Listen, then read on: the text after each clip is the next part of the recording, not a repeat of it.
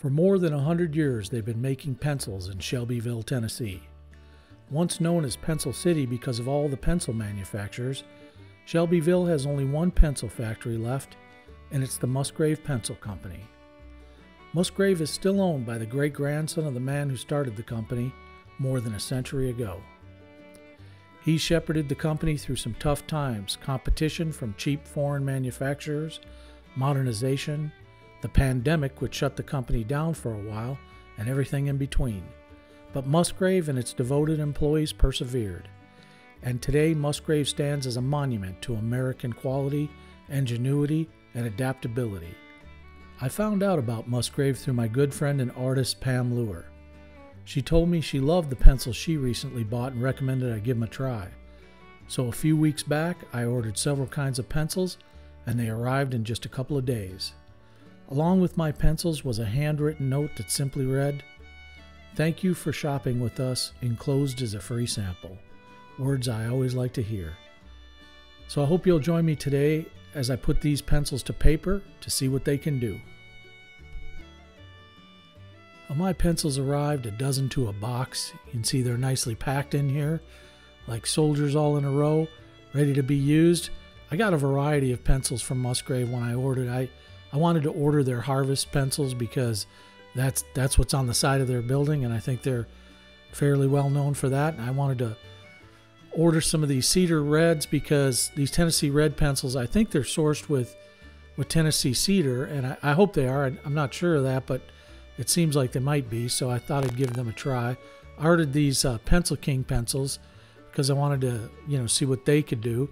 And then, of course, these are the drawing pencils. These are called Unigraph, and they're produced by Musgrave. I don't know how long they've been making them, but they come in a variety of different hardnesses and softnesses. And this particular pack, I think, is an H to a 6B, so it's got a pretty good range. And today, I think I'll do some writing with these pencils and maybe some sketching. As I was collecting the shavings there in that little cup there, the cedar shavings, couldn't help but catch a whiff of the aroma of the cedar, and it smells great. It's just a wonderful smell.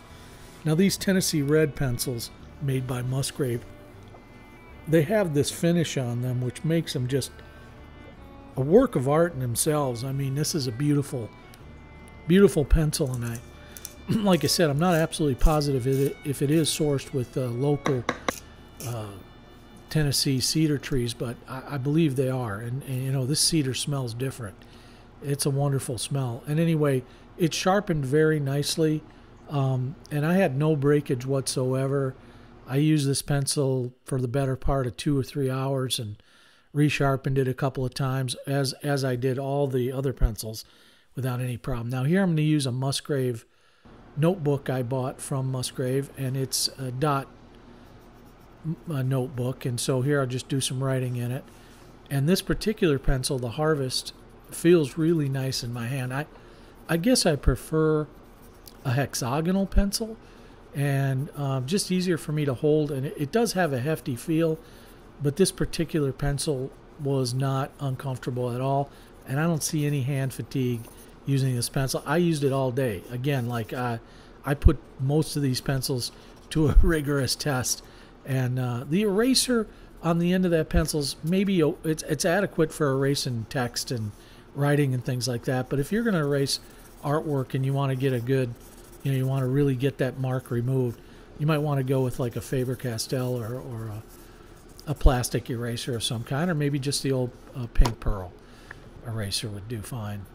That I wrote there the word outstanding, and I don't heap praise on every product I try, but I have to say this Tennessee Red pencil is an excellent drawing utensil. So in the right hands, the Harvest, or the number 2 pencil, which is a classic pencil, can be a weapon of mass creation. You can see here that I erased these marks with that Faber-Castell plastic eraser, and it seemed to work pretty well. So I'll test out all these pencils. This is the Pencil King right here. Get some nice dark values from that pencil. You have to work it a bit, but And I'm not sure if all the graphite is the same. I know it's definitely going to be different for the unigraphic, which I'm going to try here. And those come in that nice green color.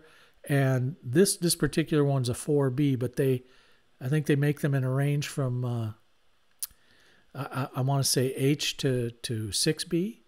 So depending on how soft you want your mark to be, or your the darkness, you'd go with the 6B maybe. I really like those as well. I think they're outstanding drawing pencils. But my favorite, I think, is the Tennessee Red. I love the way it feels in the hand. It smells good. It's like, if you could make cologne out of that, it'd probably be pretty popular. But anyway, yeah, you could get a nice value range from these pencils. Again, I haven't been to the factory myself, so I don't know what kind of graphite they're using, or if it's the same in each of the pencils. But I seem to notice a subtle difference, and maybe it was just my imagination. But definitely when it came to the unigraphic pencils, those are different hardnesses and softness. Now here I'm just going to draw some spheres out using the different pencils. Get the Harvest Air and the Pencil King 7900, and then here's the unigraphic, which is a purpose-built drawing pencil. This is the 1200, and it's a 4B in softness. If you wanted to use a real soft pencil, you can find them a little bit softer than this, but it did just fine. And here I'm just using the Tennessee Red, which is a very nice pencil. So yeah, each of these pencils has its own sweet properties, I guess. Depends on what you like, but just generally sketching with them. Here I'm using the Tennessee Red, which is, makes nice marks, works just fine as a graphite or lead pencil, as we used to call it back in the day. I think it's all for sure graphite now. But yeah, I just did a few sketches there.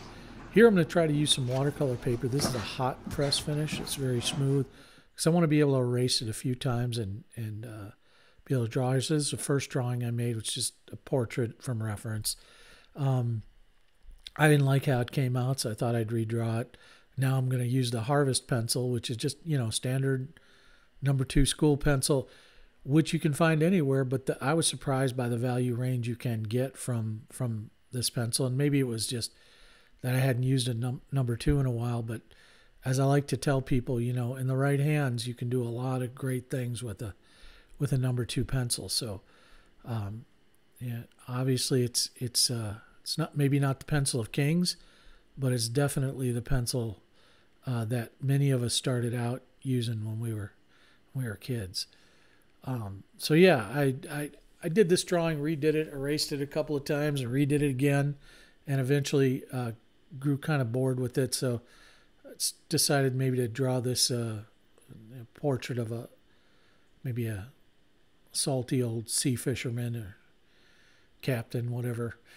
Here, so yeah, I took a stab at that. Somebody you might find in like a New England fishing town, or maybe somewhere in a fjord near Norway or something.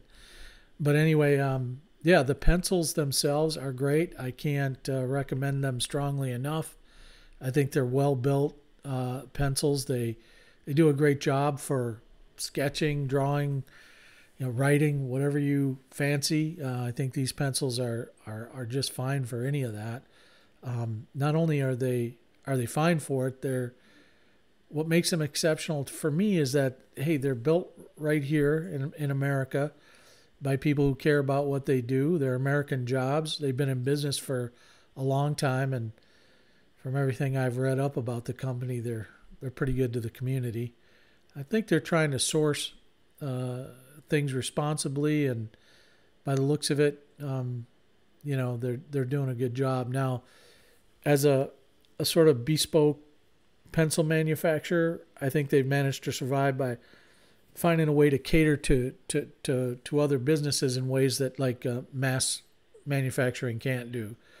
So in that regard, I was happy to find that I could still buy just a pack of pencils from the company. And you just want to buy a pack of pencils, you can. And I will probably buy more from Musgrave based on my experience so far. I have to tell you, it's been good. So check out the Musgrave Pencil Company in Shelbyville, Tennessee, if you're ever down that way, or just go online and check out their pencils. And again, they're not paying me to do any of this or to talk about their pencils at all. I just happen to love pencils, and these are some very, very good pencils. So kudos to you, Musgrave, for a great job manufacturing some great products in terms of pencils. I've really enjoyed every minute I've got to spend with your pencils. So here's to another 100 years of Musgrave Pencil Company. Job well done. So long for now. This has been Marty for owingsart.com.